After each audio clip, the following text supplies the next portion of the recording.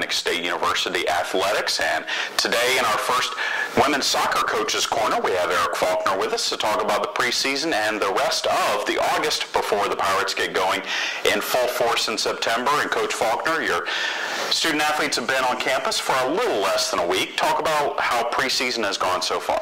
Chad, it's gone really well. The team worked very, very hard over the summer. It was obvious our fitness level is probably the highest it's ever been.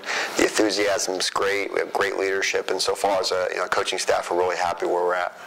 Now you were able to get out of town, so to speak, down to Jekyll Island for a little bit of a retreat, and you also had some scrimmages. Talk about how this weekend went. Yeah, we wanted to get off campus. We went down to Jekyll Island, and we spent the night down there just to kind of get to know each other. Obviously we returned the majority of our team from last year, like 20 players, and but we have some newcomers and new dynamics we wanted to work on, and we had a chance to play a couple scrimmages against some teams, other than ourselves, and I think the players were happy about that. And we played all right. We were, tired legs did show, but we scored 10 goals in 100 minutes of play. So, and I think the key there is not the amount of goals, is that they came from a lot of different players. So our midfield scored quite a number of those goals, which was encouraging from long-range shots. So obviously we had the ability to do that. Some of our forwards were able to get some goals as well. So I think, we're going to be kind of like we were last year. We're not going to be someone where, all our goal production comes from one player, but I think we can spread the wealth, and I think that makes us pretty dangerous. Now, you start the season on September 2nd, but you have an exhibition coming up this week. You're going to take on the Citadel on Thursday.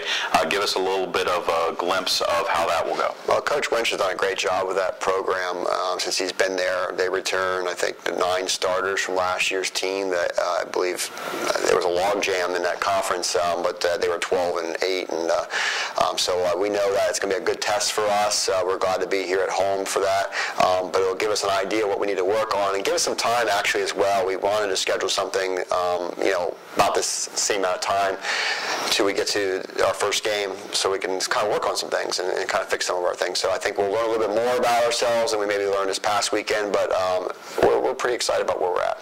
Now, you talked a little bit about the roster having so many players return.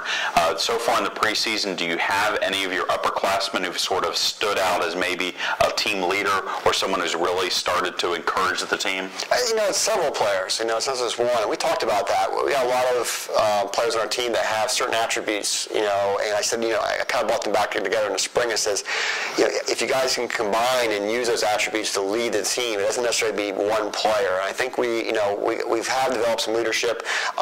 There's the different players stepping up here and there.